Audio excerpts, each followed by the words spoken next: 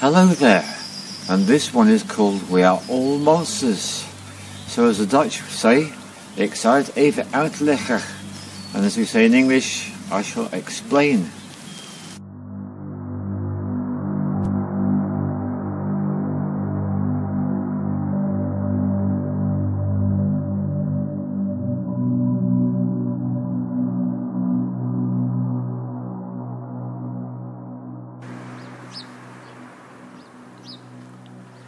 So, we are all monsters.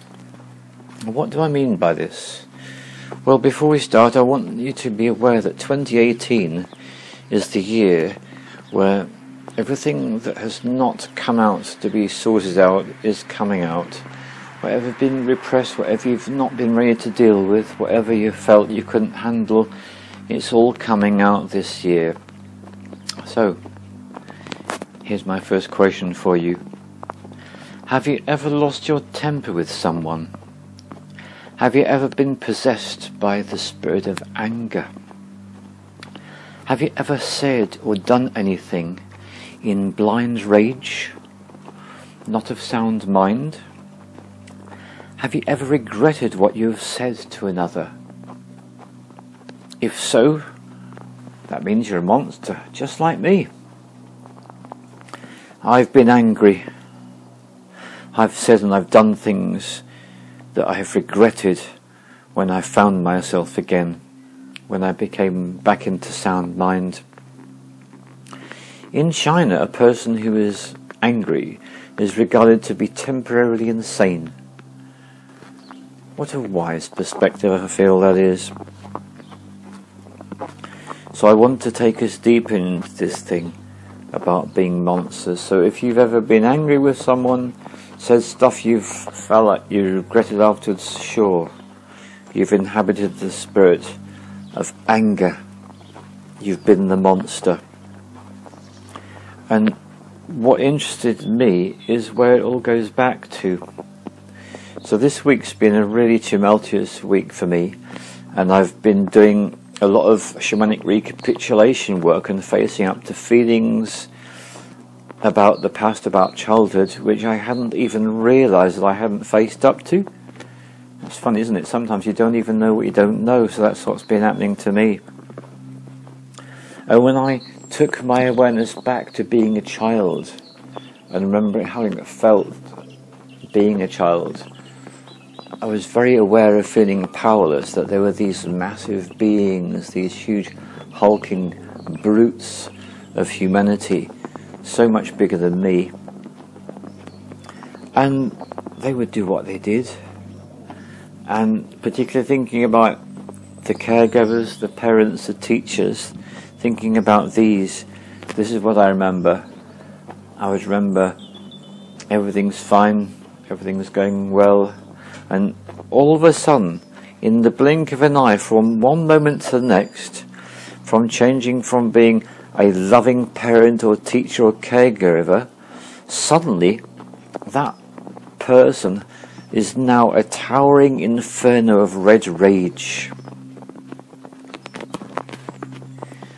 Now, when you're a child and you've got an adult that has been showing signs of loving and caring for you, and suddenly they're a towering inferno of red rage, do you remember what it felt like? It felt like utter betrayal, didn't it? And then they're ranting and raving or shouting or attacking or hitting, whatever it is they're doing. And so I learnt not to trust adults when I was a child, because for all I know, an adult that was being perfectly nice, at any moment they could turn and become monsters. So how do you relate to that? Did that happen to you, that you felt as a child you couldn't trust the adults? That certainly was my experience. Now, what I've spoken about so far pretty much applies to all of us, but I'm going to go to the next level now, which only applies to some. If you're a parent, the chances are at some point you'll have lost your temper with this innocent young person that you love. And so the spirit of anger travels from generation to generation, and then suddenly you, the parent, I, the parent, am the monster, and something happened to trigger me, something from my past, no doubt, and then the next thing I know, it's me that's being the towering inferno of red rage, and it's some poor, small, defenseless being, the child that I love, is now on the receiving end. I invite you to join with me in the following exploration. Let's explore how to release the anger that we carry from these past experiences of having been subjected to the anger of adults when we were children ourselves. Because this is the understanding I've got, is that we've all experienced being in the thrall of the monster, in the power of the monster, of the adult who's angry. And a lot of us have experienced being parents, and we've actually experienced being the monster as well. So this is how it goes. It begins with trust. Children are innocent and they trust. And then something happens and the adult turns into the monster. At that moment they shift from trust into betrayal. What a harsh moment that is for that young child. And then that leaves the child with the possibility. One possibility is to stay in betrayal, stay in mistrust. The other possibility is to move out of betrayal into forgiveness. And when we move into forgiveness, that's when the magic starts to happen. When I realize that I have been subjected to the spirit of anger through other monstrous human beings, and when I acknowledge that I have been the monster myself, it means if someone gets angry with me, I've got empathy, I've got compassion, because I just know that that person's been triggered. They can't help in that moment reacting and lashing out the way they are, because they are in such pain. They wouldn't do it in their right mind. They wouldn't say those things. They wouldn't do those things in their right mind. That's because they're not in their right mind. They're actually completely out of it, aren't they? So when we ask for forgiveness, this is the act of power. So the first thing, obviously, is you can give forgiveness to those that have been angry and hurtful towards you. That's one thing you can do. I can do that. I can be giving forgiveness for those that have been angry and hurtful towards me. And then the next step is for me to give forgiveness towards myself for being angry and hurting other people. And this is the cornerstone of the prayer which comes out of Christianity, called the Lord's Prayer. And it goes something like this: Our Father who art in heaven, hallowed be thy name. Give us this day our daily bread. I'm not remembering it all, but this is the bit I'm coming to that's most significant. Forgive us our trespasses, as we forgive them that trespass against us. In other words, we're asking the source to forgive us for the shit that we've done to others, for the harm that we've done to others, for being possessed by the spirit of anger. So we're asking for forgiveness for ourselves, and then we're giving forgiveness to those who've hurt us in their outbursts of anger. And the funny thing is, in the making of this film, because it's taken some days, and I will make a film about how do I make these films, because sometimes they take days of work, and this is one of them. It's been coming up a week now. So here's the next thing,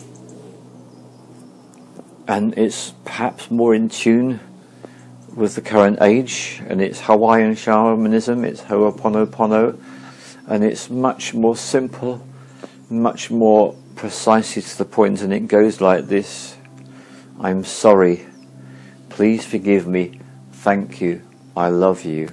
I'm sorry, please forgive me, thank you, I love you. I'm sorry, please forgive me, thank you, I love you. This is a powerful healing tool.